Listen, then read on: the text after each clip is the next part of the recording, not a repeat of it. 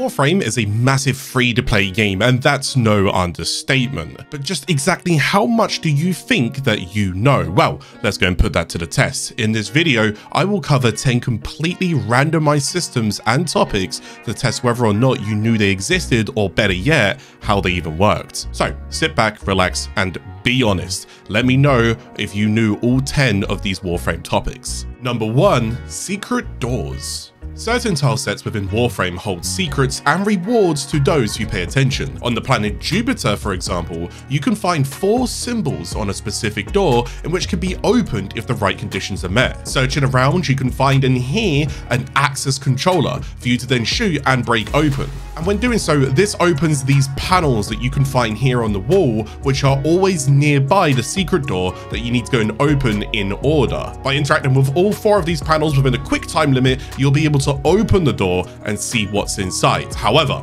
secret doors usually require an operator with your void amp to open them up further. And we can see this in future missions, such as within the isolation vaults inside the open world Cambion Drift. These reactors are scattered around and interactable with your operator's damage. And these are just a few side focus options, but they're definitely a cool addition to those who are not aware of their existence. Number 2, vulnerable frames when draining.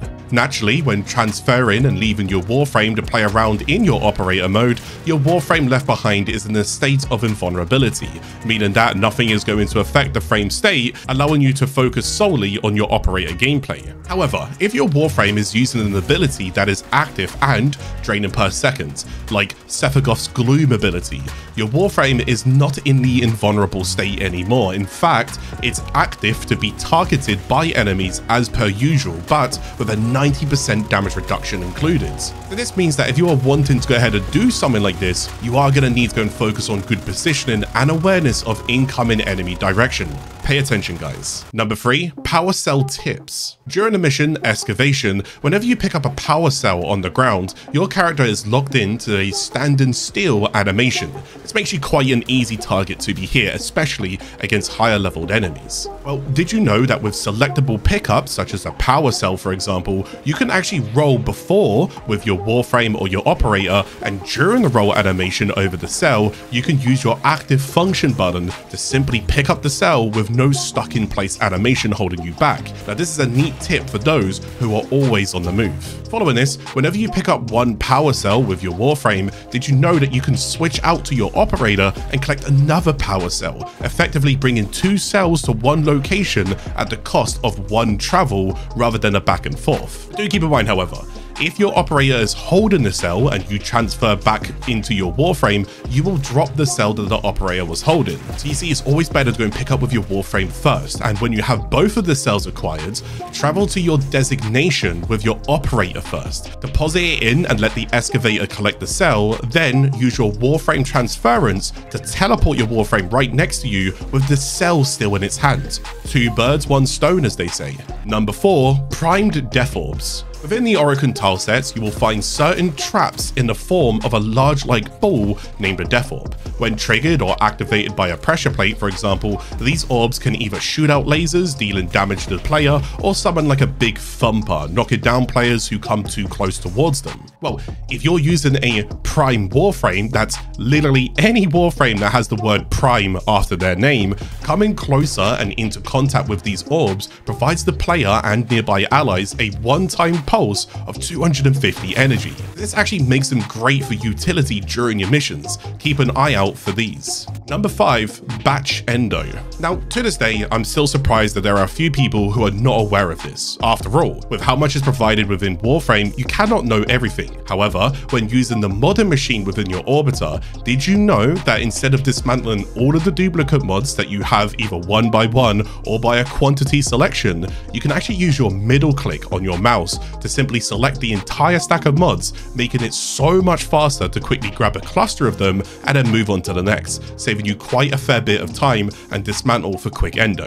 And guys, it should go without saying, but I'll say this anyways. Please, don't do this all of the time, especially if you're relatively newer to the game.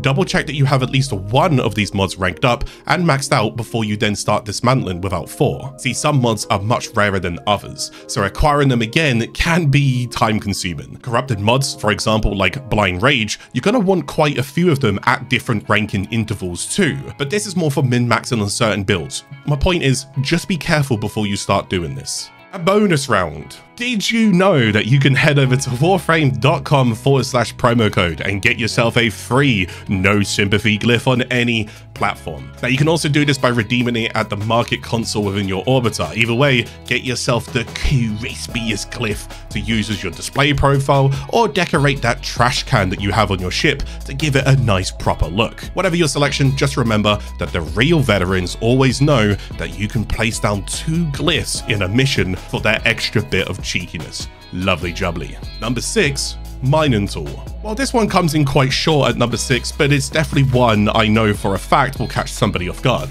In the open worlds, such as Plains of Eidolon, or Valis, or even Cambion Drift, are areas where you can find minerals and ores to mine with your mining tool. However, some of those ores are in darn pesky places where it's hard to see them. Well, did you know that when you are ready ADSing and zooming with your mining tool, you can middle click with your mouse to zoom even further and magnify it, making the tops of caves much easier to see, closing the gap and tracing your beam better for your ores. Now do go and keep in mind, I don't believe this actually really increases the range of the beam, it's just a good way to go and help you visually in sticky situations. Number 7, Vault Speed. I'm sure many of you guys have entered missions and found yourself paired in a squad with the Warframe Vault, but they are modded to the absolute push with the strength in their builds. So whenever they use their second ability Speed on smaller tile sets, you can find yourself going way too quick and loss of control is inevitable. Well, did you know that if you don't want this buff placed upon you, you can actually backflip in-game to remove the buff off your character and continue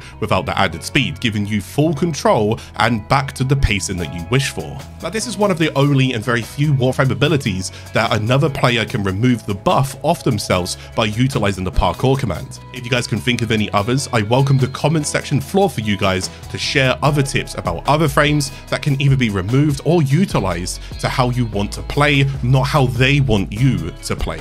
Number 8, Stealth Affinity. We all know that killing enemies and doing specific activities reward you with experience to help you level up your warframes and weapons. But did you know that killing unalerted enemies rewards you with a bonus named Stealth Affinity? Every kill, up to 5 kills, for a 500% increase to affinity on unalerted kills. See, this means that you can rank warframes or weapons so much faster whilst being rewarded for your awareness and control within the mission. Now thankfully I already have a video which covers this topic in more depth and explains how you can benefit more from this type of niche mechanic within the game, so feel free to go check that out. Number 9, Mobility. Parkour in Warframe is one of its biggest strengths. Even if you are new to the game and unsure what exactly is happening, the odds are you're having fun trying to learn the best way to jump around. Well, here's 2 tips for you to learn. Number 1, you can reset your bullet jump by pushing off a surface. Now this can come in handy when going up vertical tile sets, or even if the team ahead of you took an elevator and left you behind them chasing. Bullet jump into the wall, then jump connecting against it. Now you're going to be free to bullet jump again. This is extremely helpful in situations where even you're falling off the map and you're looking to stay alive. As long as you keep doing this exact motion, you can do this infinitely. And number 2, animation cancelling is always helpful, and in a game that promotes fluidity like Warframe, whenever you ground slam, it's a quick and effective way to gap close and fall off downwards vertical areas. However, as you land, you'll be locked into that slam animation.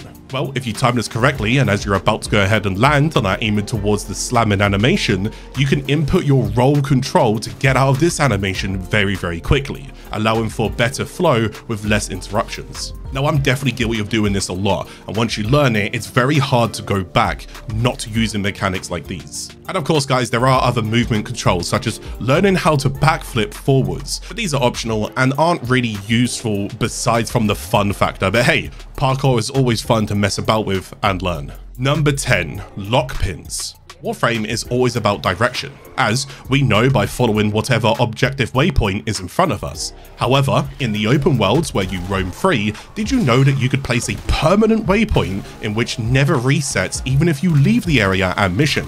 always available and ready for whenever you rejoin. Lock pins are found within the Tenno lab inside your dojos. Grab yourself a blueprint and begin to craft a few of these at your foundry. Then, when you have enough, equip them within your gear wheel and enter an open world area such as the Plains of Eidolon. Now, by placing one of these down, you can go and mark specific locations and edit the marker for an icon and text to help you remember what exactly was in this area of interest for yourself. You can place down up to a maximum of 15 lock pins per open world, and if you no longer wish to use them anymore, you can simply remove them and get rid of them, freeing up space and not cluttering your future experiences. Rightio then guys, there is 10 random things I decided to pick out of Warframe just to see how much you guys really know about the game. And I have to ask, did you know and understand all 10 of these? If you did, let me know. And if you enjoyed a video like this, then let it be heard by supporting with a like, share, and even subscribe if you're new. If you would like me to go and find 10 more niche interests in Warframe, let me know and I'll be happy to go and do a follow-up video. But until then, thank you guys for watching and I'll be seeing you guys again in the next video.